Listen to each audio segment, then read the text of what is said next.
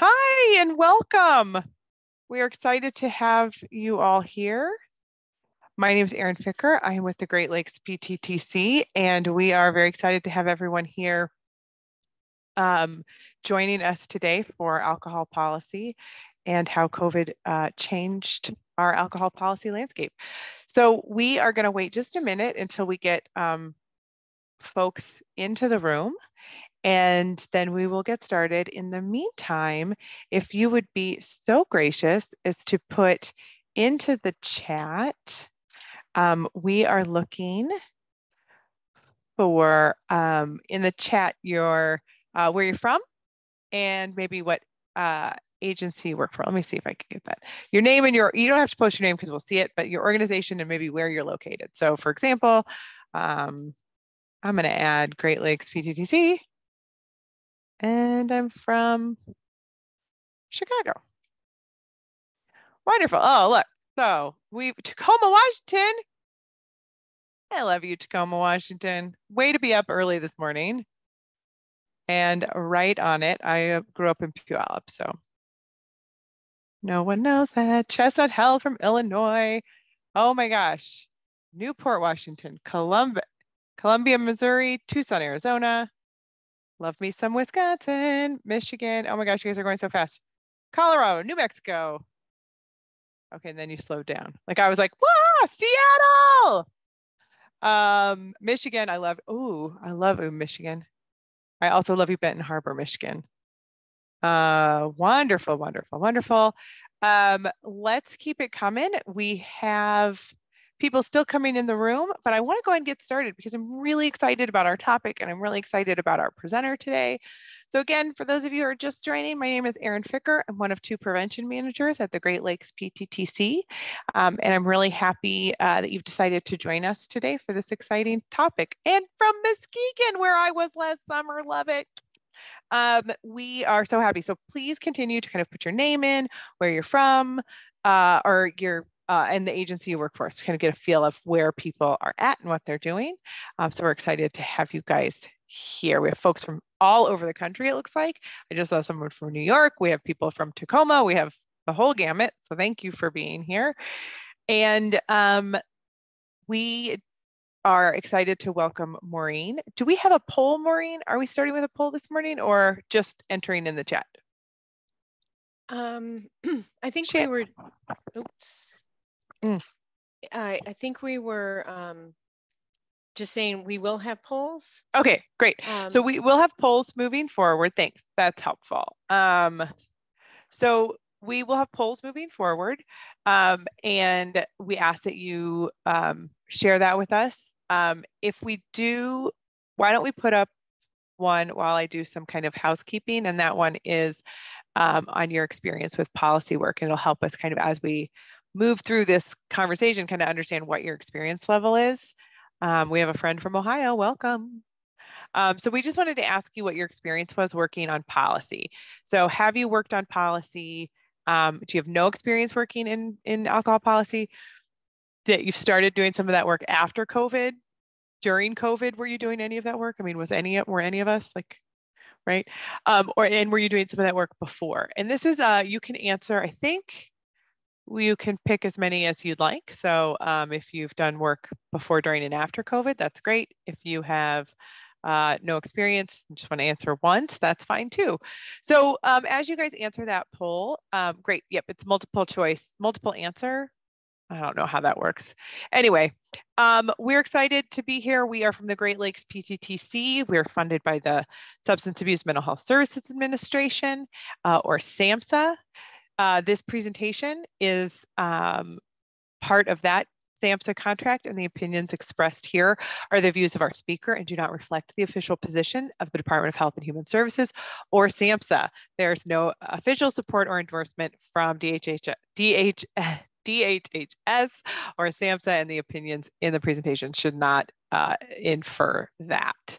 So we'll move on and let you just remind you that as we engage in this very interactive webinar where we are going to ask you guys to be answering polls, to be writing in the chat, to be really sharing, to make this a dynamic event, that we use affirming language. We believe that language matters and that words have power. So we use person first language, and we ask that you do the same in all of your, in the chat and in comments as we move forward. So thank you for remembering and keeping that front of mind. We have a couple of housekeeping issues. So Shannon Cassidy is here with us as tech support.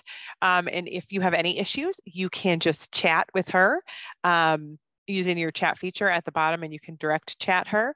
Or if you put it in the main chat, she'll get back to you. There are captions or live transcripts if you need that, and you can use that on your Zoom toolbar. If you can find that, that is there for you. Again, if you have any trouble, you can reach out to Shannon Cassidy. We need to move to the next slide. We also, if you have questions, please put them in the chat. We don't have a question and answer section right now, but we do have a chat. So Shannon and I will be keeping a close eye on that. So please feel free to throw those in at any time. You'll be directed to a short survey at the end, and we really super appreciate it if you would take the time to complete that. It takes just a couple minutes, and it is really important for us as we think about improving and moving our work forward. So we appreciate your feedback. Certificates of attendance will be, that's okay. Certificates of attendance will be sent out via email to all who attend the full session. I want to be clear, you need to be here for the entire session.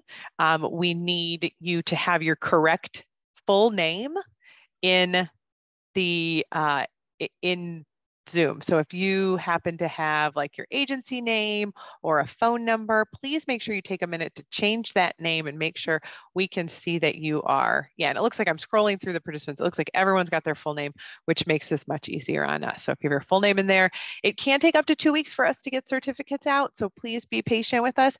If you do not receive a certificate and you did attend the entire session, then please reach out if you haven't received that within 2 weeks. Otherwise, you can expect that then.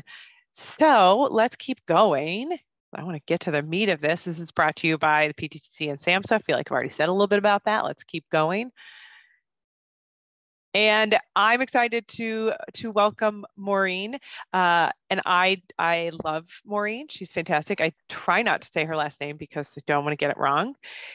Maureen, you want to give it to me one more time? Because I'm always afraid of messing it up. Sure, and I'll give you how you remember how to say it. Oh. So it's Boozalaki, booze under lock and key. Boozalaki. I love that. Yeah, Boozalaki. Thank you so much. And Maureen is the director of the Wisconsin Alcohol Policy Project at the Medical College of Wisconsin. She has so much experience in public health and policy and systems change, which is a lot of what we're going to be talking about today. So we're really lucky to have such an esteemed expert with us today. She is the co-chair of the Wisconsin Public Health Association Public Affairs Committee. So public health and policy just right hand in hand in all of the work that she does. So as we move through this, please take advantage of the opportunity to ask questions as we have such a great expert on this topic in the room with us.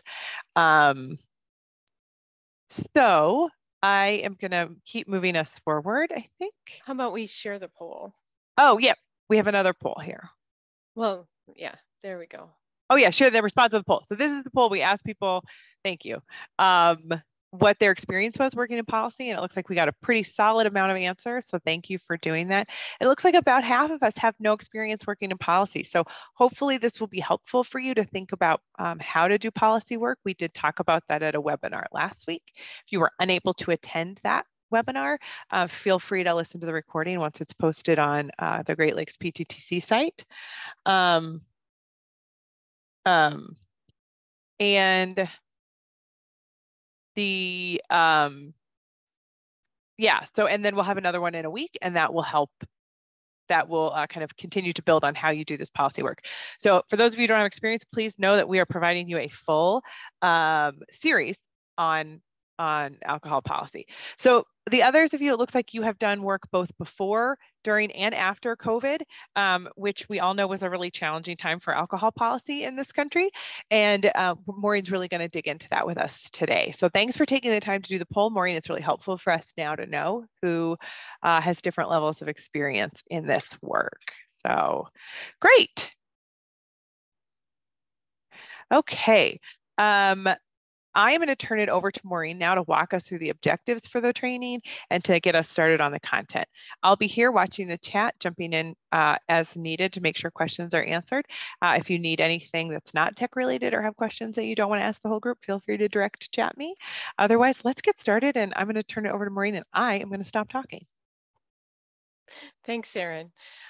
So the objectives, we want to look at the alcohol landscape pre-COVID.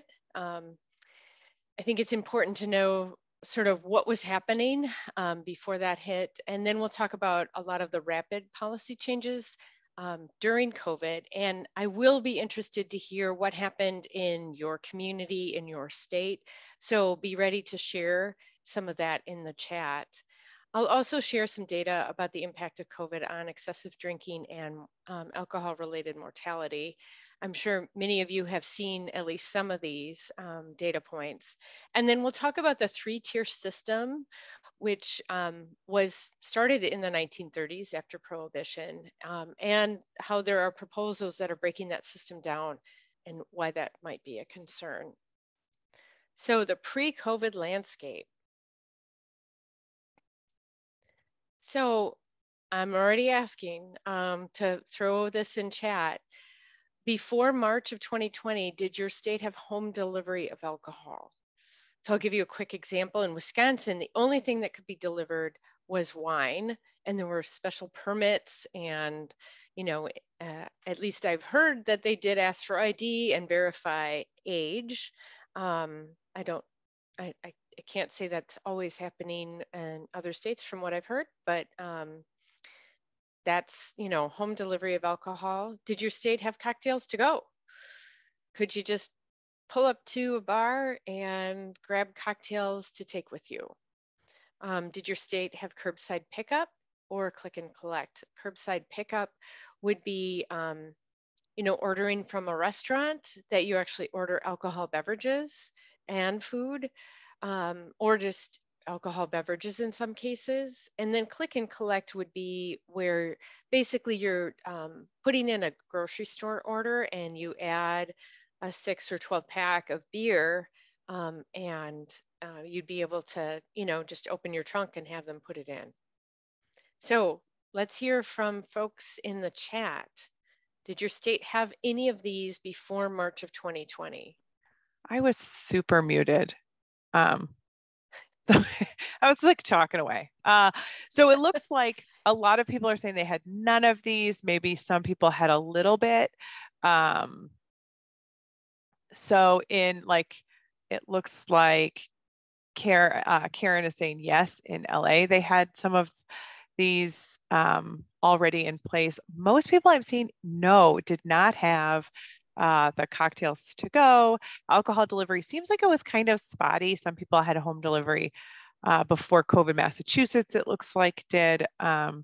Grocery store, you could do that pickup with an ID, that kind of click and carry, but an ID was required, and hopefully that was actually implemented.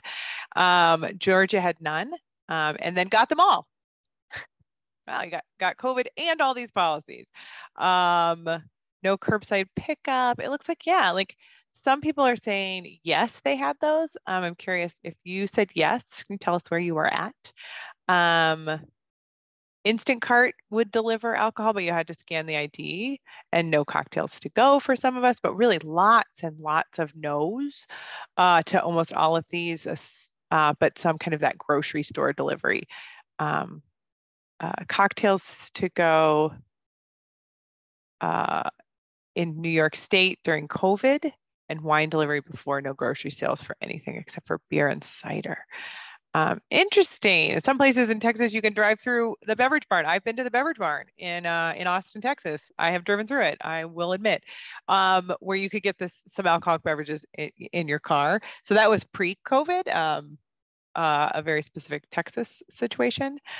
You had wine home delivery with ID in Oregon. So it looks like across the country, there's kind of some diversity of what was available or what people were doing. However, it looks like there was a vast majority of people are saying, no, this is not. Yeah, and in Texas, those beverages were sealed and were required to be sealed. I remember that as well. So Sharon, great. Thanks for sharing that. That's helpful. So I think we can move on, Maureen, but really, I think largely these weren't in place. For some folks, variations. Right.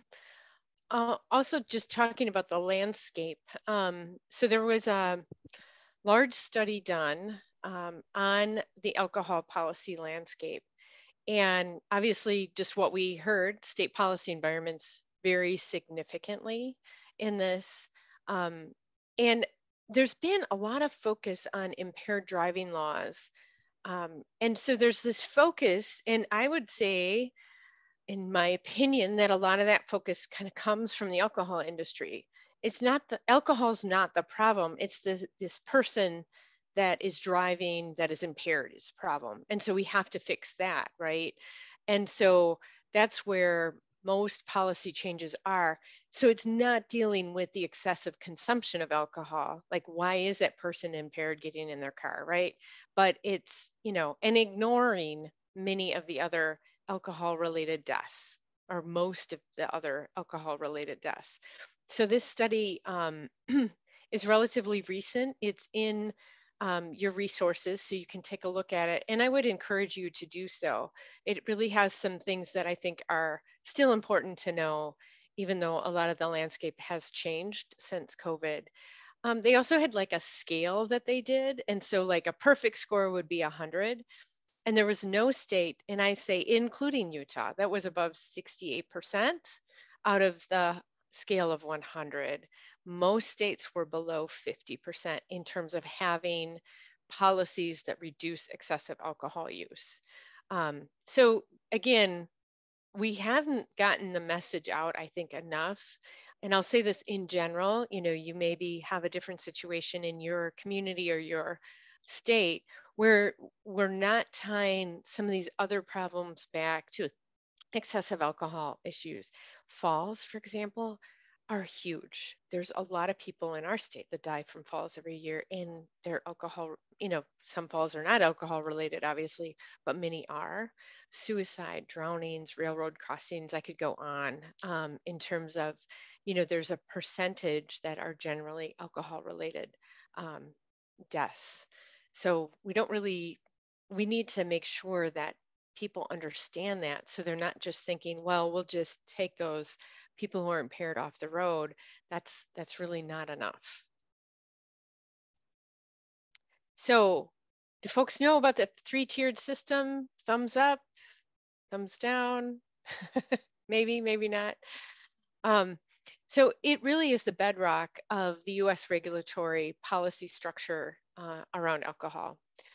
The 3-tier system is like an hourglass structure where producers are on the top, funneling down to the wholesaler in the middle, where you can make sure you're tracking tainted alcohol products. Make sure those excise alcohol tax collections are occurring, and then it fans back out to retailers who get the product to consumer.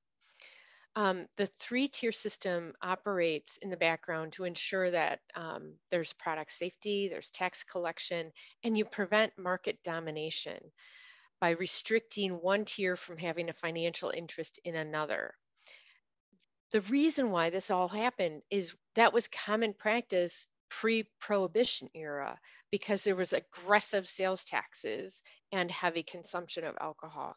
So you can see like the pendulum swinging back and forth, right, with this. So the system requires businesses operating in these 3 tiers to be separately licensed and owned, independent from each other. And it, like I said, prevents that marketplace domination by large companies. And that's supposed to be kind of a safety valve for all of us. And then having not wholesalers control the whole distribution chain, producers, that that could be problematic. And it's also a way, because of product tracking, at least in some states, spoiled or recall alcohol can be quickly identified and pulled from the shelves. So I think it's really important to understand this. It took me a long time to get my head around this three-tier system, I will admit.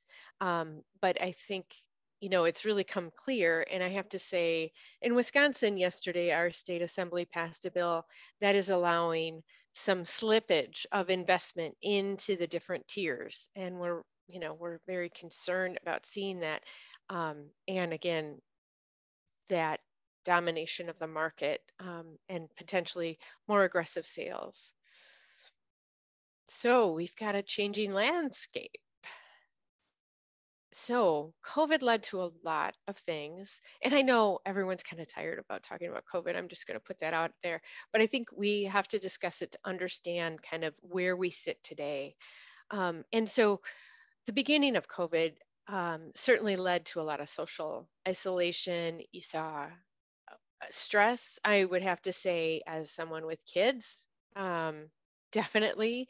And fortunately, my kids were older, but I know talking to other people with young kids, it was a big stress on both parents or on the mom or on the dad, depending on, the situation. And then there was this big concern about small business viability, right?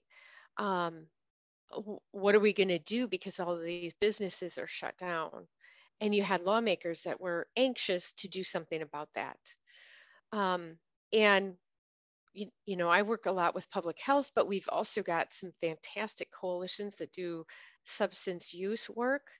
And if they were associated with a health department or a clinic, they were often pulled, right, in order to deal with COVID. And so there was kind of, people were distracted. So it kind of created some opportunities for the alcohol industry, right? So public health also, a lot of the health officers I've talked to, they didn't want to be too vocal about what might be happening, even though, in our state, alcohol is one of the top three issues when they do community assessments, the CHIPs and the CHAWs and all of those things. Because they were under fire because they were the ones, closing businesses down. And obviously, I think we've seen some real backlash to that. So there was this feeling like we can't speak out too much about this.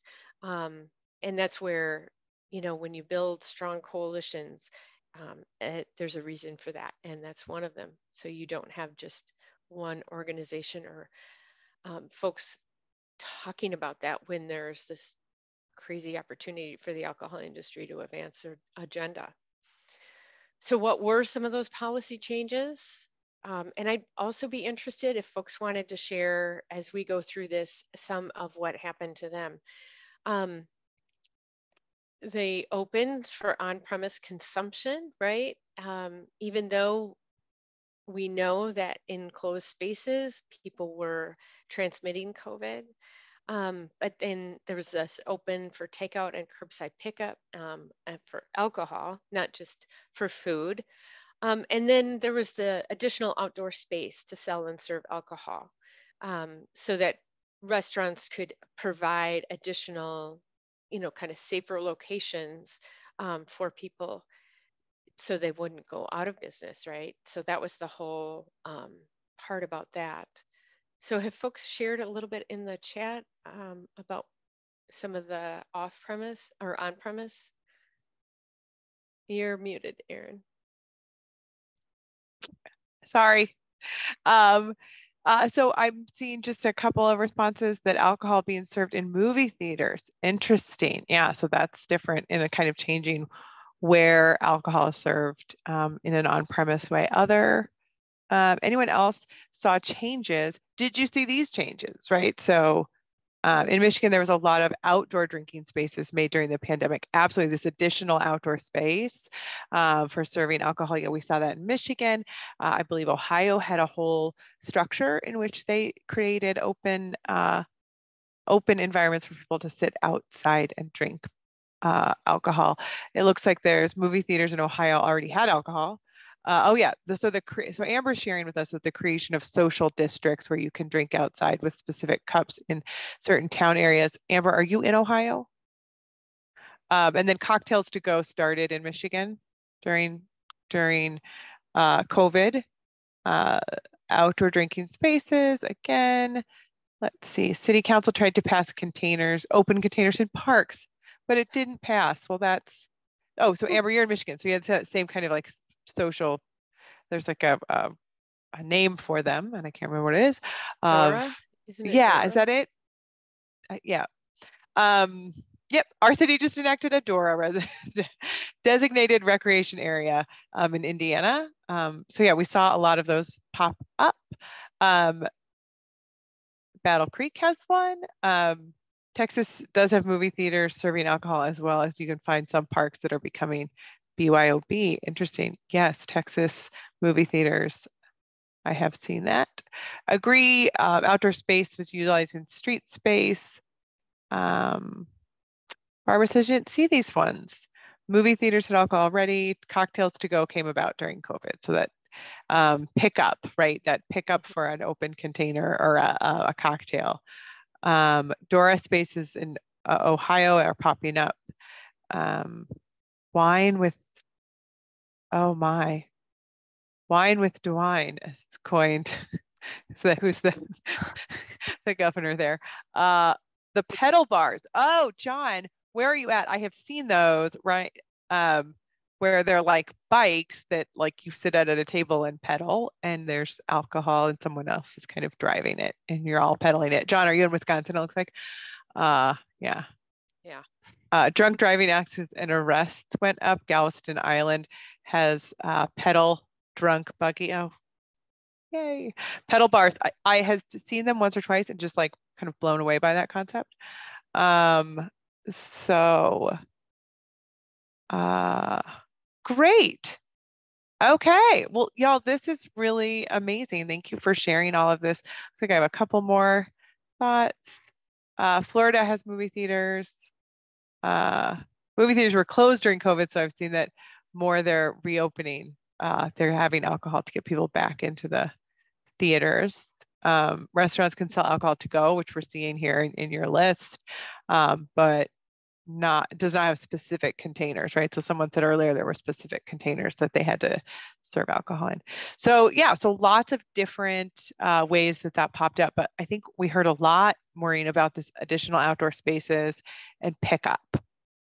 Yep. And different on-premise locations. Right, and I think a lot of those were designed to be for short term, and we'll talk a little bit about whether that actually happened or not. And then off premise. So the whole essential business, like alcohol stores, were deemed essential in many states, certainly in Wisconsin, and then the delivery of alcohol to consumers' homes. So just kind of a variety of off-premise, which means, the stores basically, so you weren't drinking it there, but that, you could certainly still go to the liquor store. Mm-hmm. And, I did want to just mention there was an interesting article, and I have it in the notes somewhere, so it'll be part of your references. South Africa did something interesting. They did not allow alcohol sales, and they did not have that because they didn't want people gathering. So their death rate and ER visits from alcohol related issues decreased significantly, and they had more capacity to take some of those COVID patients. However, it caused obviously people, with their business having a lot of trouble, going out of business and that kind of thing. So there's, like hitting that middle ground, I think is really difficult. But it's interesting how their death rates essentially, as I recall from the article, but don't quote me, kind of remained steady where other people's went up, because you not only had the alcohol related deaths, you also had COVID, where they were diminishing the alcohol related deaths. And then COVID kind of kept their death rates around the same place. So kind of an interesting natural experiment, you know, that we saw around the world. So Maureen, I'm seeing in the chat a little bit about some questions and some comments. Yeah. One of the things I think is really interesting that Danielle brings up is that when working with people in recovery, it's become more challenging to find activities and spaces that do not have alcohol sales, as that kind of expanded into those recreational areas, and we kind of expanded where or when we could drink.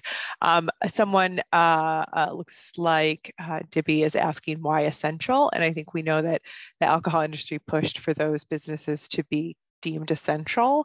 We also know that people were really concerned about the local businesses in their areas. So that's likely a lot of why in different areas there were different reasons that they were deemed essential. Grocery stores in Florida are making bars inside to shop and drink. We have a couple of those here in Illinois. Wonderful. So I think the other piece here is that what we've seen, and while some of this relates to the on-premise, it also, we saw an increase in COVID people drinking in their homes, and as opposed to drinking in on-premise establishments like bars and restaurants or movie theaters, as it were. So this continues, this delivery of alcohol to consumers in the state of Illinois, where I am.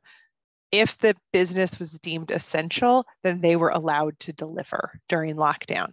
If you were not essential, you could not deliver. So for example, our toy store in town wanted to deliver toys and games, but was not able to because they were not deemed essential.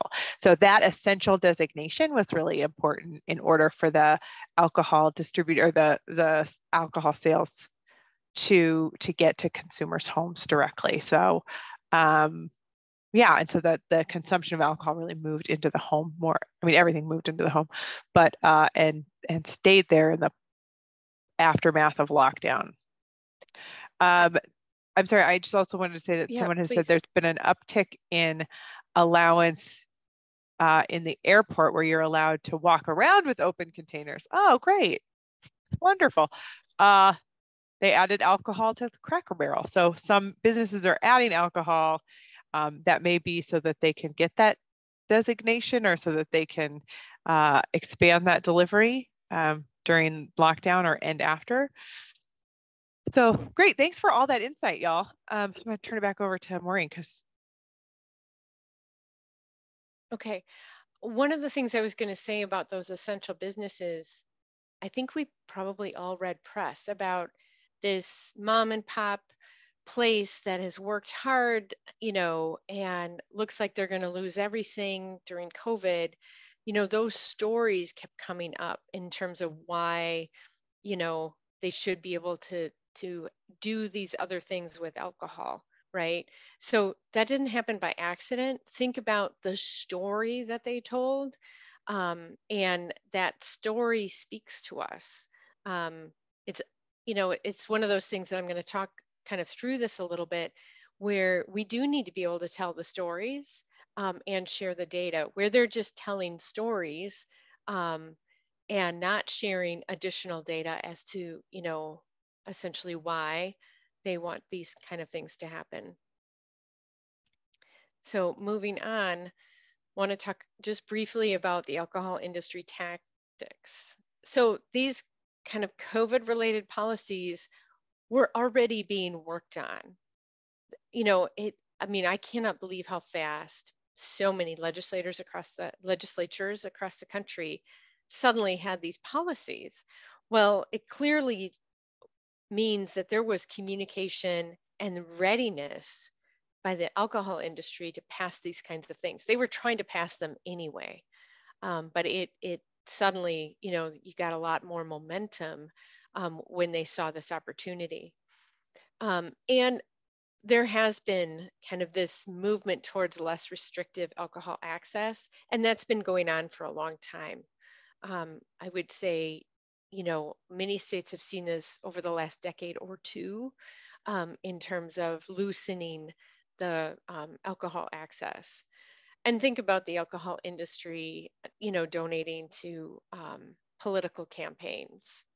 So, that I think is part of this conversation. It may not be those small stores doing that, but Bacardi and Molson Coors and some of those others are active in our state legislatures, certainly, and just being ready for opportunities. So that's something I think we need to think about is when we're ready for opportunities, to keep working towards change. And sometimes there's an opportunity that we should definitely take advantage of. Also, there's some interesting research that nearly all of the alcohol industry's drinking and driving initiatives have been rated either ineffective or unknown. So when I was talking before about this focus on impaired driving laws, then the alcohol industry is pushing some of these things, right? And they're ineffective, or at least they haven't shown enough effectiveness to get to the known column. Um, and that comes from the National Academy of Sciences, Engineering, and Medicine. So again, we have these references for you in there. And then just looking through some industry publications, we find that there have been hundreds of millions of dollars donated by the alcohol industry to our politicians. I'm sure that's not a big surprise. And in one of the articles I was reading, they were kind of shaming their part of the industry for not doing more. Like it's a competition. So we saw a lot of changes in alcohol consumption. Again, I know you know this, but we're going to talk about kind of the perfect storm. So you had these policy changes going on. We had the lockdowns. And so people are struggling. There's a lot of stress. There's a lot of unknown going on. There's taking care of kids, trying to work, and manage lives that are very difficult. And then there's this concern that businesses are going to be problematic. So what's the answer? Increasing that access and availability of alcohol, right? And so we're moving in the wrong direction because we're continuing to see a rise in alcohol-related deaths. And as we know, a lot of that changed significantly during COVID. So it really created that perfect storm of going in the wrong direction. And then the impact of alcohol consumption. So we see some drinking that did decrease. Some people drank the same. And then you see other people that their drinking increased quite a bit. We know from our Wisconsin data, and I would venture to guess that you probably have the same thing. You started seeing deaths rise very quickly. So the lockdown goes, mid to late March, and we started to see those death rates really going up starting in June. So it didn't take that long, which I think shows how much more drinking was going on and how people weren't getting the health care, as well, because there was a lot of restrictions on that. So what opportunities were there? There's all this national news about alcohol deaths spiking. And people are talking about all these statistics. And I just wonder, and so I have another question for you all. Were you able to take advantage of some of this press? Were you able to get some news stories out there kind of talking about the harm of excessive alcohol use and helping to define that? So I'd be interested, were people able to take advantage of some of this new attention about the rate of alcohol-related deaths going on? So Erin, I'm going to turn it over to you to see if folks were able to share. Yeah, I am watching the chat. And if you could just repeat the question again so that we're all, Sure. yeah. Right. So as we saw those alcohol deaths rise very quickly, you know, generally speaking, it was about a 25% increase. There was a lot of press that happened of that. And so what I'm wondering is, were you able to take advantage of the press by talking about excessive alcohol use and its harms, and Mhm. maybe even talking about policy? You know, did that create an opportunity for you? Mhm. Or like many people, you had a lot going on with COVID and weren't necessarily able to take advantage of that? Great. So some we're hearing not directly, I wouldn't say there was a chance to take advantage of the press because there was too much else to be worried about. Absolutely. I think one of the things that we saw was is that most of us couldn't focus on that. The alcohol industry took very solid advantage of the fact that we were distracted by other public health issues and other personal issues about lockdown and the like. So I see a couple more no's. One of the things I will point out is a lot of these stories are stories that are coming out in the past year, less during lockdown. So they're now looking at data from the period of lockdown and right after, so that's 6 months to a year after March 2020. So some of this, some of this information is just coming out now. So Carla said that she did provide alcohol education while working with clients in a health clinic. That's great. Just getting that information out to individuals. Some on social media, Julie, that's great. So kind of getting the message out about alcohol deaths on social media and sharing some of this information. Paige says they're highlighting it now, showing the after effects of alcohol during COVID, and it was hard to do it during, when we were completely kind of rethinking our approaches, right? We were all pivoting, as we keep saying, during that time. So doing it then, but now having this data and looking back, it seems like Paige is saying she's able to do that now. I know so Ashley's sharing that she knows some people were using more, but I think we were distracted by COVID news more and never saw this information. Don't be embarrassed that you didn't know, Ashley. Like all of us were kind of, there were very few people who were aware of exactly what was happening with alcohol policy. It was happening very much under the radar. So don't feel bad. What we know now is that those policies were changes, and this data is what we're starting to see. So like I said, so you'll notice on these clips that the date line on these are all in 2022, meaning that they're looking at data from during that period. And now we know more about the impact of that changes in alcohol consumption patterns and policies. So anyone else had the opportunity to use this? So Ashley didn't see the information on the spike in death rates. Yeah, I think that's a little bit more recent. In that, in the last 6 months, we've started to see that information come out. Anything else, Maureen? I'm not seeing other comments in the chat. Is there anything else you'd like to add?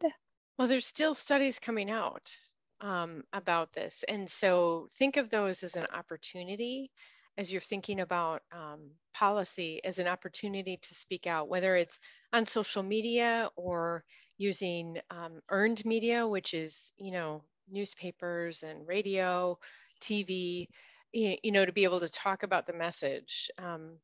I've always felt like it's important to elevate the issues, even though it might not be around the exact thing that you're working on. If you can elevate the issue about alcohol and overconsumption, excessive alcohol use, and what can happen, that's to the good. And you can, if you're, kind of statewide, you can provide some, I call it cover, for local coalitions that are doing this work. Local coalitions can benefit from this as well, to kind of revitalize interests or to make sure to their local community that they realize what a big problem this is.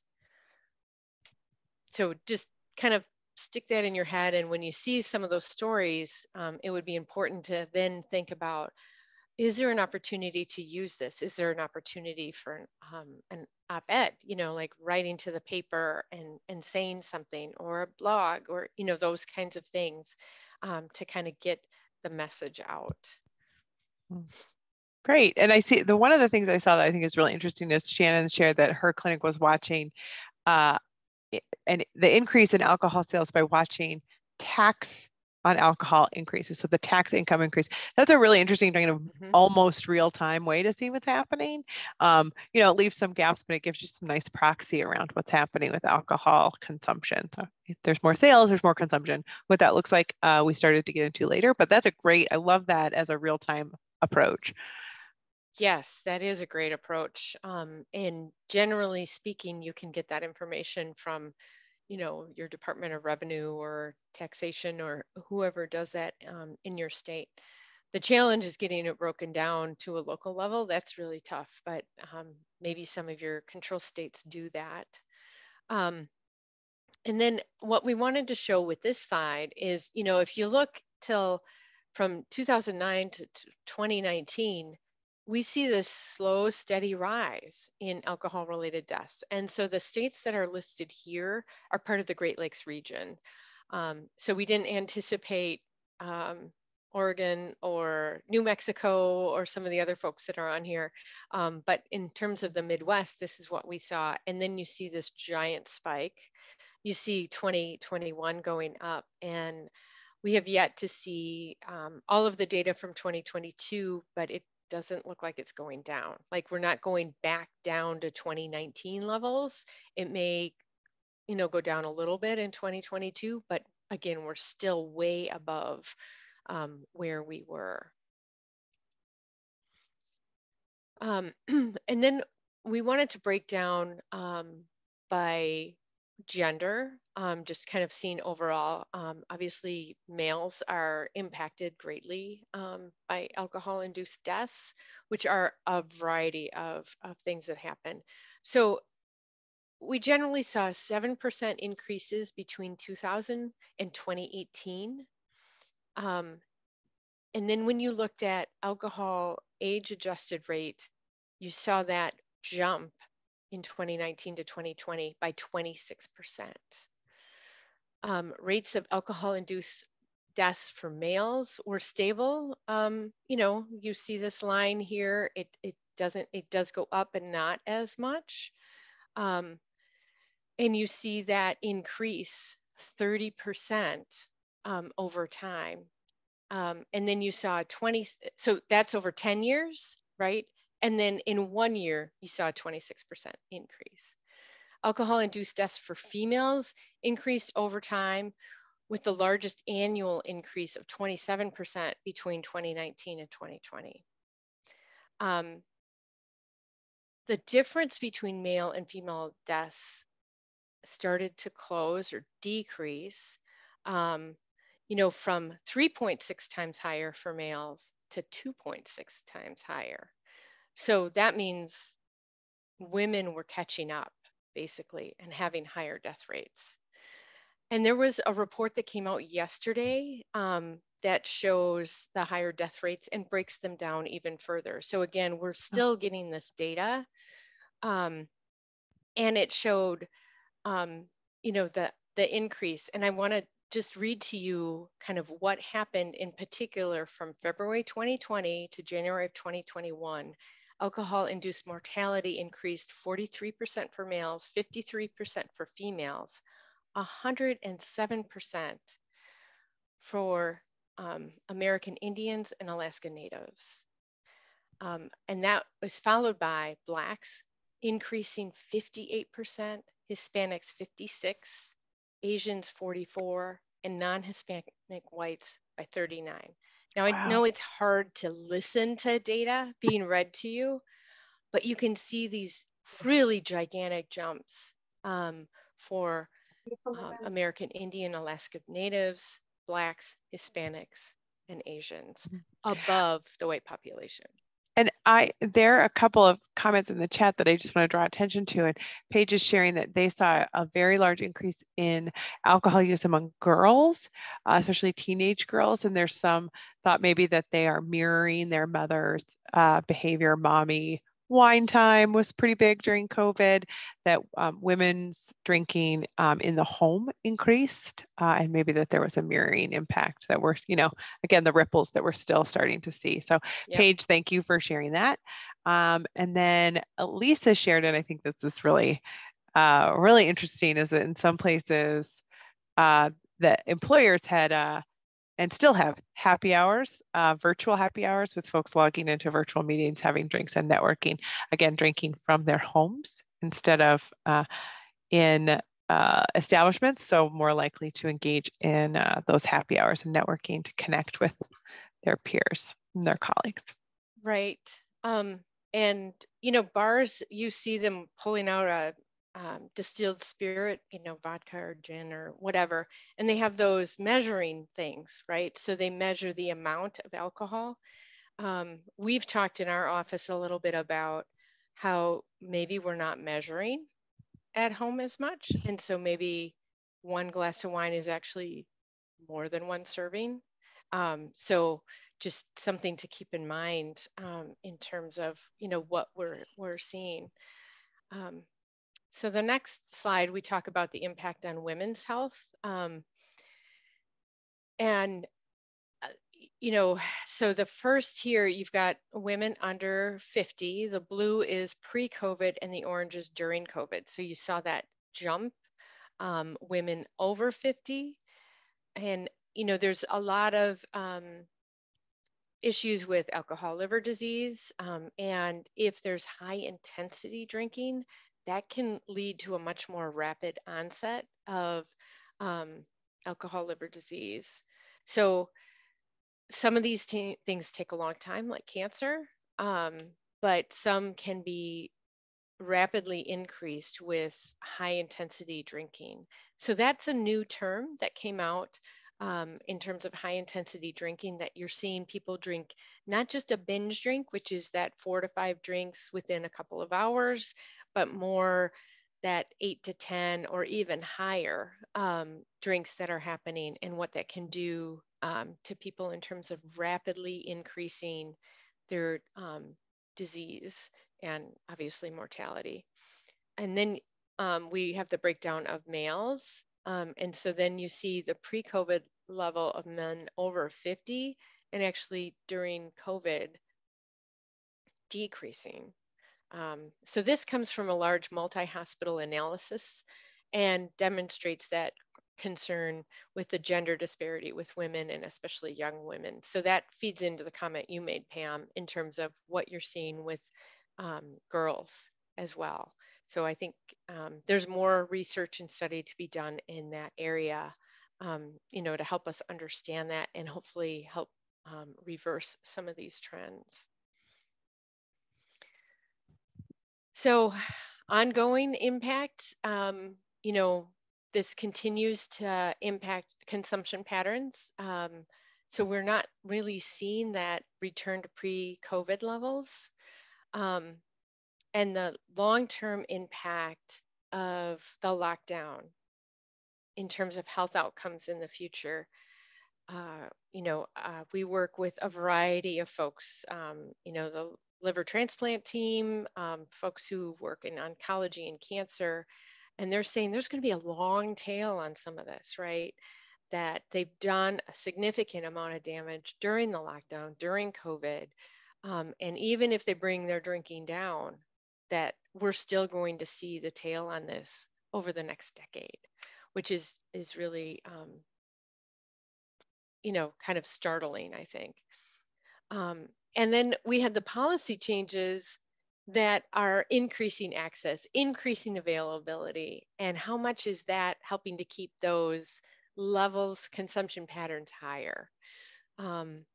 So just, I wanted also just to give folks a chance to share about that. Like, have you seen consumption go down in your state? Have you seen mortality trends? I know what's happening kind of in Wisconsin and nationally, but not necessarily in different states.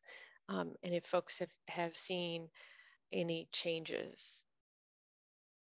I know we keep asking you questions, but I think this is an area where we're still learning, what the impact is and kind of what the aftermath is. Great. Yeah, so just wanting to know what other ongoing impacts. We've heard some people just saying that like there's not been a reverse in the policies that were passed during COVID. We've heard some of that already. Some other people are just unsure of what that ongoing impact looks like. Continued, so Julie's sharing that like the continuing ongoing impact is that consumption has increased and availability still remains higher than it was. I think Molly's sharing that post-COVID, there's been an increase in non-alcoholic beverages in more locations. Interesting. Can you say more about that in the chat, Molly? And then anyone else who has any like other impacts that you've seen. In Iowa, it continues to increase consumption and availability, just still going up. So not even leveled out, just still going up. Alcohol-related deaths are just about matching our drug-related deaths on a monthly basis. Mary Beth, thank you so much for sharing that. That's pretty jarring to see that raised to that level. I'm sure for everyone. Other things to add? Great. Well, I mean, I think we're, again, like I said earlier, this is the ripple, like the change hit the water, and we're going to be seeing this ripple effect for a long time. And what we're we don't know yet at the community level, at the state level, at the national level. We're just continuing to learn more and more about what's going on. Oh, so someone's saying that there's a lot, the dry bar in Columbus. I've actually been there, Nicole, when I was at a conference. So yes, there are names that wanted to kind of get into this availability of alcohol and into kind of this sober, curious space. And so there's more kind of mocktails. And actually, I noticed this recently here in Illinois, that there's more kind of non-alcoholic beverages and mocktails available to kind of get other people engaged in that drinking culture that seems to be everywhere. There's a dry bar in Iowa. I'm sorry to hear that the one in Columbus went out of business. They made me a really nice vegan burger. So great. Wonderful. And so Meredith's saying that the state continues to change laws that allow more accessibility. I know that there's also states where they're starting to take those what were temporary laws and institutionalize them and make them permanent. So great. I'm going to turn it back over to you. So we've definitely seen where they keep the laws, or it was supposed to be a sunset, but they didn't set a date. So some of those, city councils, we have a lot of local control in Wisconsin, are asking like, well, wait a minute, when are we going back to before this? Or, we can't just continually have all of these outdoor areas. There's some challenges that they've had. So that access to alcohol, of course, we're seeing continued harms and death. That changes to that three-tiered system that we talked about earlier certainly could result in unintentional consequences. And then we're seeing in our state this conversation about shifting the liability from the retailer to the delivery company. So if you've got home delivery, it'd be interesting to know where that liability is.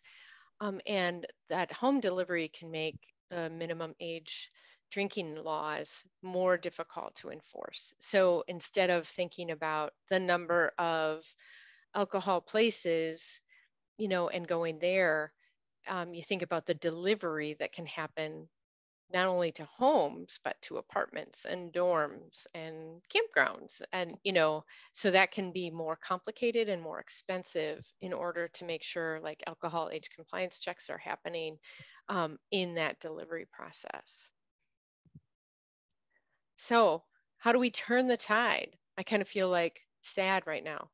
but there's some action steps that can definitely happen. So we did talk about this in the first webinar, making sure that we're identifying the problem in the community and the problem that people have the energy to solve, I think is really important. Building that leadership buy-in, and by leadership, not only do I want to just make sure we're talking about the community comes first, right? And those who are most impacted by these changes and by excessive alcohol use, putting them in front. But then also building that leadership buy-in. Do you have the hospital CEO? Do you have any companies that are seeing changes that they want to see go back, right? That more of their employees are, binge drinking the night before and not productive, or there's more injury, so you want to build that leadership in your communities and understanding where you make that change. And then, of course, identifying who makes those decisions, which is sometimes a little bit more fuzzy than we think. Sometimes you need to go to city council, sometimes you need the chief of police or the sheriff to do that. So it's really important to make sure where you make those changes. So I believe we have a poll. Am I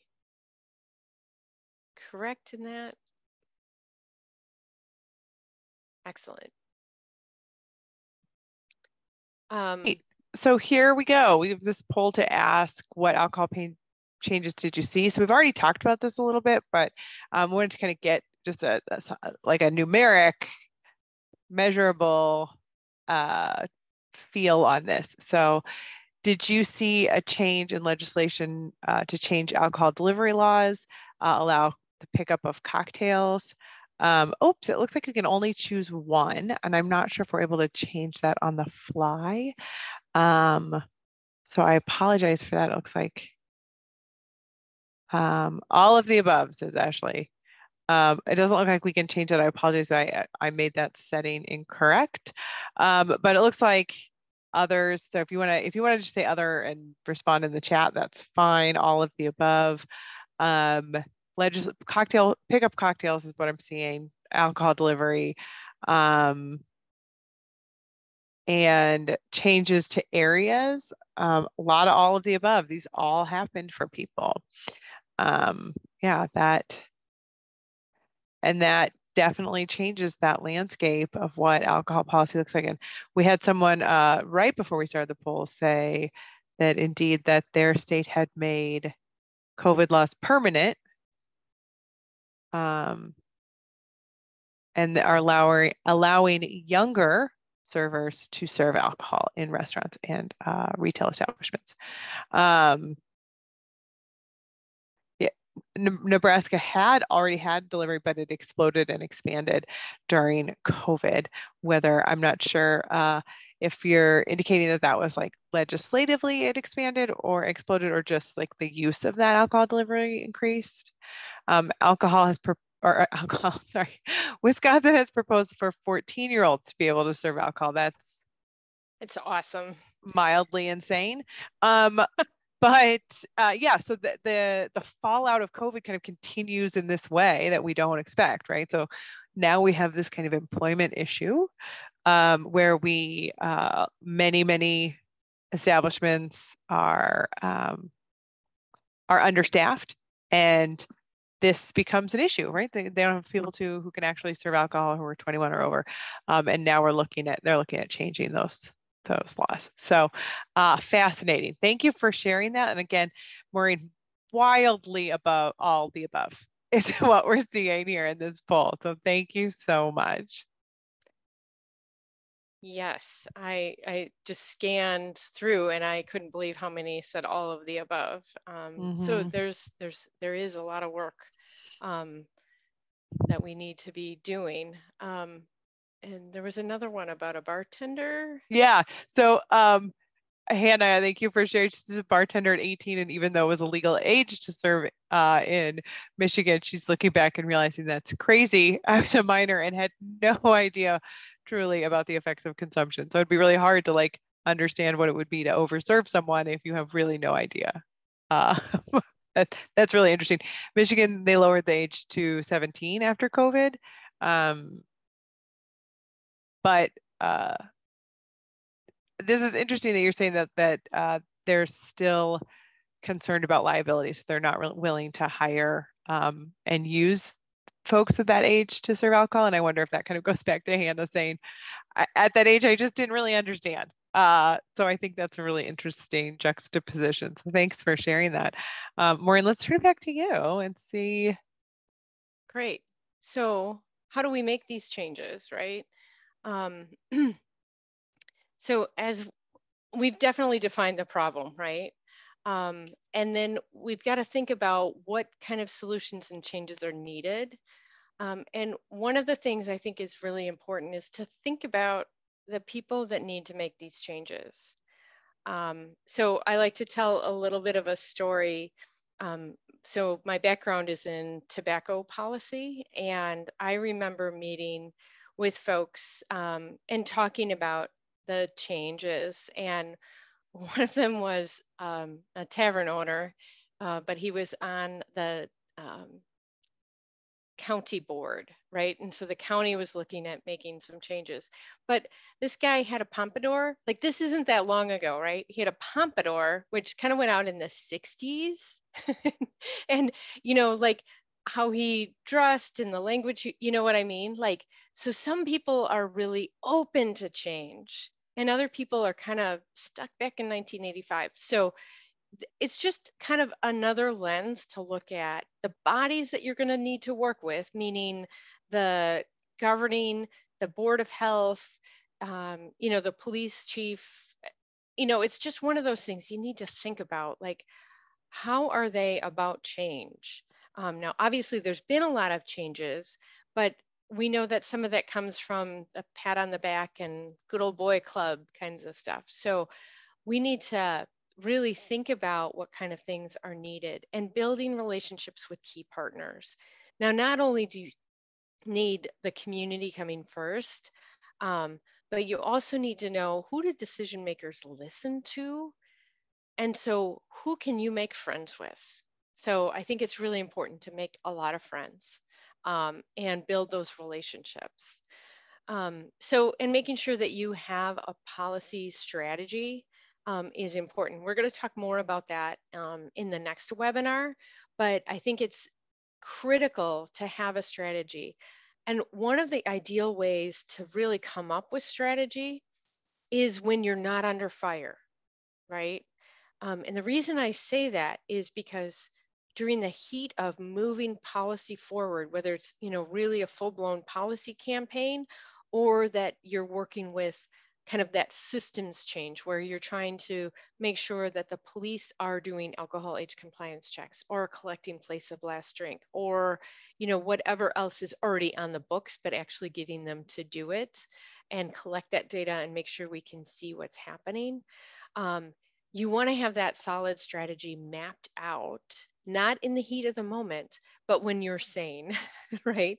Because in the heat of these things, we sometimes don't make good decisions, right? And so it's important to have a solid strategy, as we're moving forward. Because if you stick to the strategy and you stick to your guns in terms of how many people you need in order to raise their hand and say, we want to see this change, thinking about how you do that, your media strategy, your kind of friend to friend strategy. And I kind of put that in quotes, but some of those high level folks that need to hear it from somebody else in their kind of stratosphere is really important. And obviously on the community level, making sure that we're having communities talk to themselves, talk to other communities, looking for that support to change. And we know that there's so much going on. It's hard to pull folks out to say, you know what, alcohol is driving a lot of this, and we need you to think about that and, want your support. Taking advantage of awareness through the media.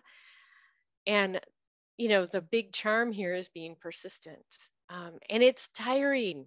It is exhausting working on these kinds of policies. So I should have said be persistent and also take care of yourself so that you do have the energy and the drive to move forward. So reversing these policies, harnessing the current media coverage on these topics. There's more data that's coming out. There's more studies that come out, and that's a real opportunity to jump and talk to reporters about what's happening.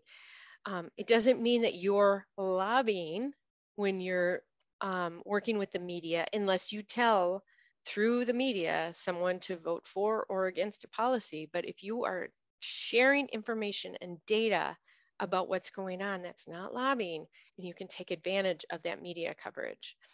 Other sectors, don't really know what happened. Even some folks on the phone call were like, we weren't aware of these big trends. We didn't see these news articles in early 2020 on, what was happening. That's totally understandable. But that gives you an opportunity to go back and educate people about what has happened and what is the impact of these policy changes. And just, again, building new relationships. And I know sometimes people get intimidated by having to go and talk to people from and for a variety of different reasons to build on some of these emerging issues. But once you start doing it, you'll find that it's often really well received, and people know something's going on, and you're helping them articulate it. And so, again, use the information and use that to build support, for change. And having some of that goal is really helpful. One of the biggest challenges, I think, sometimes is working in public health or substance use areas is that we sometimes like, well, this is more important or that's more important. And then there's a lot of back and forth. No, we got to do it this way. And there's a lot of like inner fighting that's going on. And trust me, the alcohol industry fights among themselves, but they also have figured out how not to fight on some things. We have to do the same thing. We have to focus on the overall goal and make sure that everybody is engaged and everybody has a place, right? Everyone has a job to do, and that when we can take credit collectively, someone gets in the news, that's great, right? They're moving the ball forward. So it's, I just see over time that there's all of these discussions, and it's like, you got to get out of that space. The rest of the public has no idea what's going on, and they need to hear from you. So you've got to figure out how to push through that and move forward.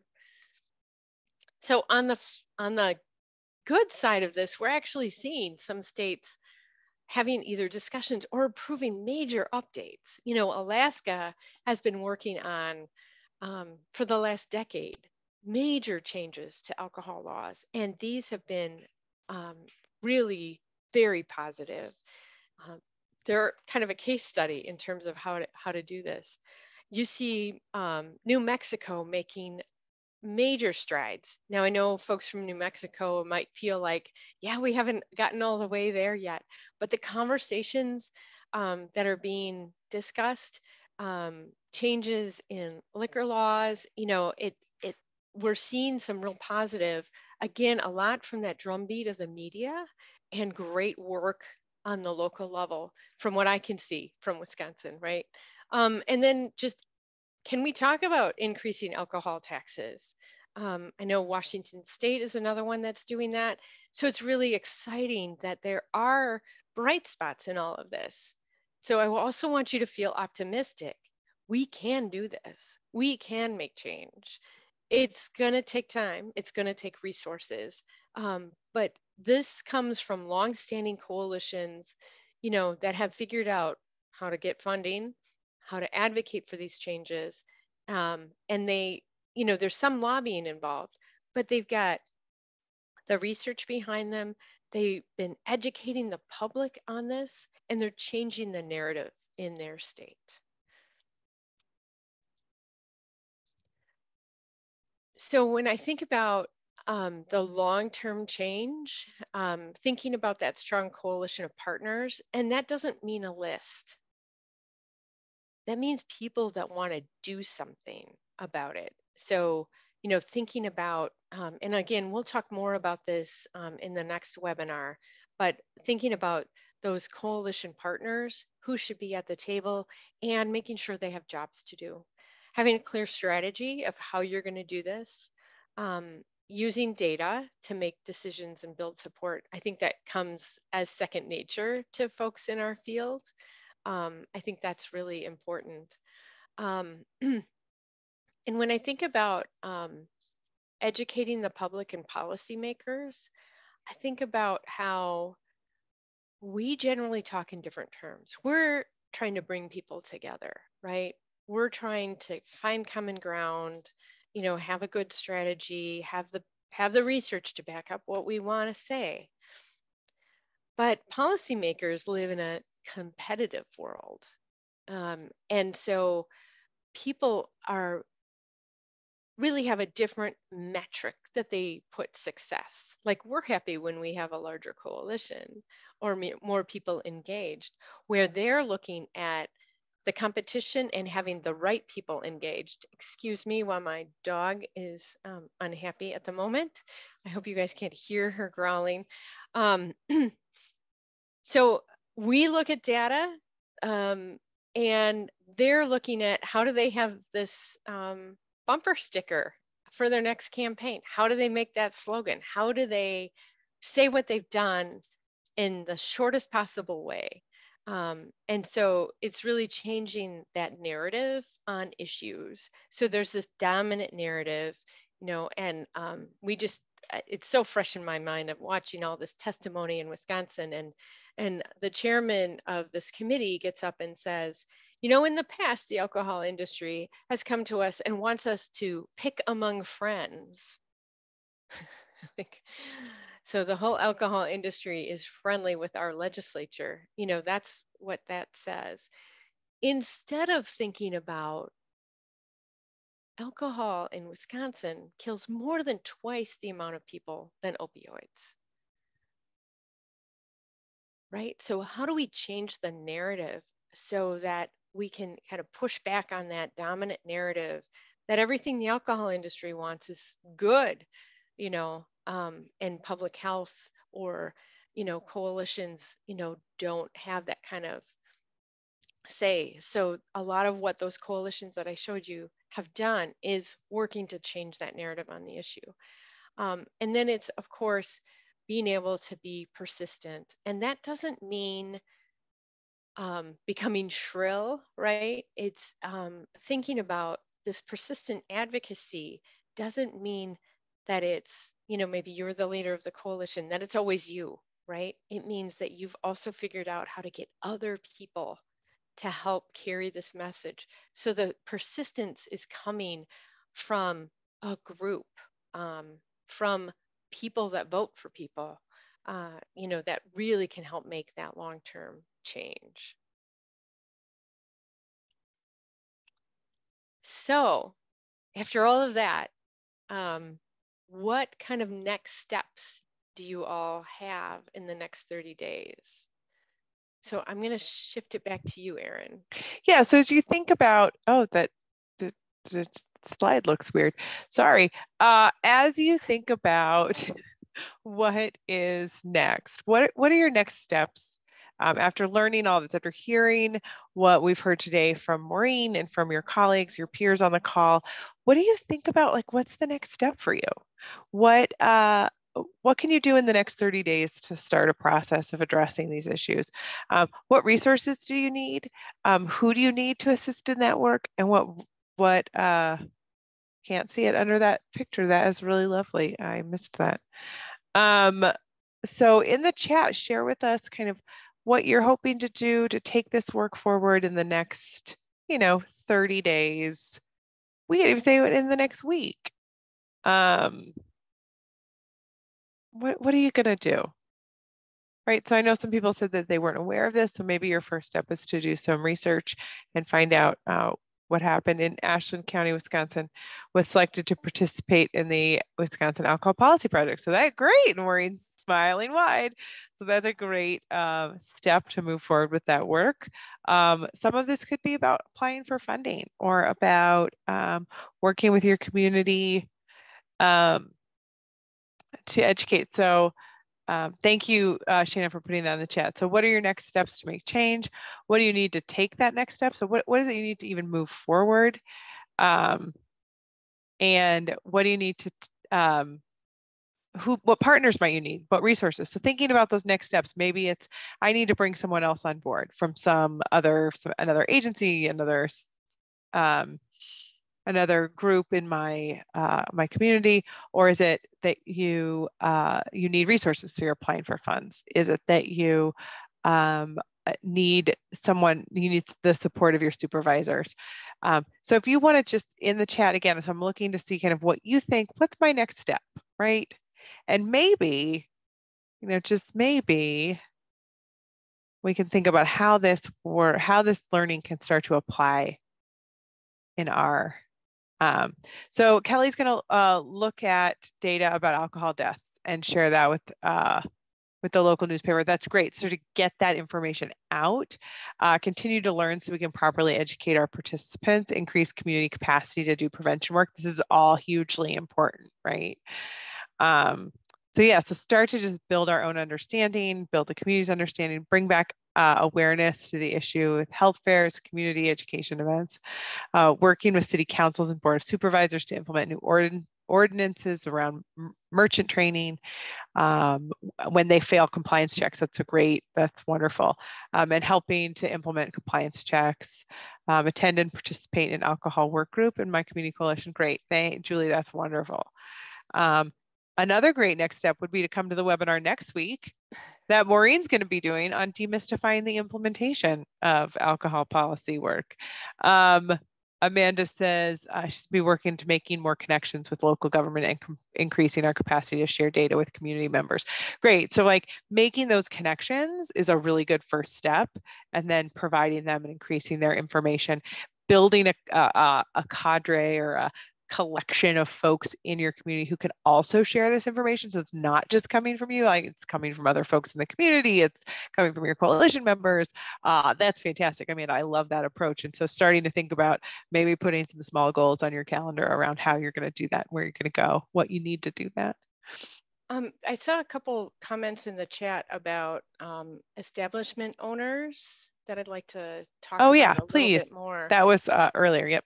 Yep. And so, some of those owners, might be helpful, but you just have to consider that there may be cross purposes, right? Because if their business is profiting from alcohol sales, you just have to take that into consideration.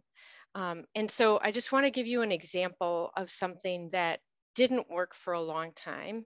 And I think this was across the country, but we certainly saw it in our area where, when we're talking about the smoke-free air laws, people worked on getting smoke-free dining guides, getting restaurants to go smoke-free voluntarily, and all of that. To my knowledge, not a single one of those owners ever came to city council and said, everyone else should do the same thing. Why? Because they had found a niche, right, in their business. And so they were committed in their own business to create a healthier environment by not allowing smoking. But that didn't translate into the larger policy change that is going to affect more people. So just, as you're working with business owners, just think about that in terms of how far you can go with it, and is that your ultimate goal? I think running alcohol age compliance checks is absolutely fantastic. I think ensuring those who fail are getting additional responsible beverage service, or whatever the equivalent name in your state is. But if there's a continuation of that and they've had the education, then it's time to have a public hearing on their license, if that's possible, because they have violated the minimum age drinking laws. They violated the alcohol age compliance checks. One mistake, it's kind of like that can happen. Two, Like, what did you not get, right? 3, come on, why do you still have a license? So it's, we definitely want to do that education up front. We want to make sure they know checks are happening, but you also want to make sure that, like, yes, we will do education, we'll work with you, let's make this better. And if that fails, be ready to take those next steps and be ready to have your elected officials take those next steps. So that's the, kind of that cautionary. It's like, like, let's move forward together. And if that works, great. But if it doesn't, be ready to take those next steps. Great. Great. So, and it looks like there's Lisa's talking about the difference between owners and servers in Florida that tend to be the problem, and I think that's really interesting. Yes. So it is a good point. As we kind of approach the end of our time together, I just want to make sure that we share with you that there is a survey to can do at the end. And let's move on to the next slide, Maureen, to see if there are any specific questions that folks, oops. Oh, sorry. If there are any questions that folks have, you can throw them in the chat. But while we do that, I will watch for those. But we can go ahead and share with you that you can join us. You can join us next week on the 29th at the same time, where we'll be talking about demystifying alcohol policy strategy. So we're really getting into the planning and implementation of this work. So when we ask, what are you gonna do in the next 30 days? A lot of you are saying, I'm gonna educate myself. I'm gonna learn a little bit more. I'd also encourage you to come to this webinar where we're gonna talk about really the planning and implementation, kind of get into some more nitty gritty about how to do this work. So I encourage you to make sure that you're registered for that. And I thought there was a link for that in here, but I do not see it. We do have some upcoming events, some more upcoming events that will help you in your prevention work. We're doing a Change Leader Academy for prevention practitioners, where we're going to talk about continuous quality improvement in your implementation. Chris has put in, just so you can see down there, there is a link in the chat for registering for our next week's policy webinar. Sorry. Thank you, Chris, for that. We also have working together, understanding how community coalitions can partner with college campus prevention. So I heard someone in here talk about some campus related issues. So if you're in a community that has that partners with a college, or that you're in a college town, or you're on a college campus and you want to work with the community, this is really a webinar for you about how to make those connections. We also have the effective group facilitation skills for prevention professionals, which is going to be great. Just about, so much of the work we do is facilitating conversations. So group facilitation skills, engaging youth in substance misuse programs. That's August 29th. So we're excited to be providing that as well. And I think that's oh, nope, we have one more, the importance of advocacy. So it's kind of a follow-up to this, right? So we've talked a lot about policies here, but we're going to move in on September 20th and do kind of a really focused conversation around advocacy for prevention, what it is and how to conduct that advocacy. So I think that's what we have on the docket for now. There's more coming. Please go to our website. There is a link up there that can take you to get some of those. We also have healthy knowledge courses that you can get to. They're self-paced free online courses in the Healthy Knowledge platform. You can earn certificates of participation, and there's already 41 courses and counting, right? So we're adding more all the time.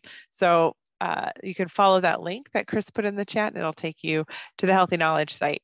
We do ask that you spend just a second to complete this evaluation for us. You can shoot that QR code with your phone and do it right there, or follow that link that's in the chat.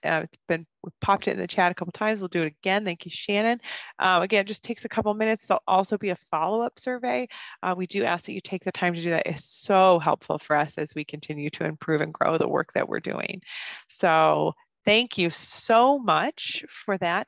I see a lot of thank yous, but I don't see any additional questions that have come up in the chat since we moved on, and we are approaching the end of our time together. We have just 1 minute left. So I don't think I've missed anything. I got all the things I wanted to share. And I appreciate you guys being here with us and really contributing to this conversation. So thank you so much. You did make it a richer, more interesting conversation. Maureen, thank you so much for your time and your expertise. We are really excited to spend another hour and a half with you next week on the 29th. So we look forward to all of you and more being with us. Thank you. Thank you. Thanks all.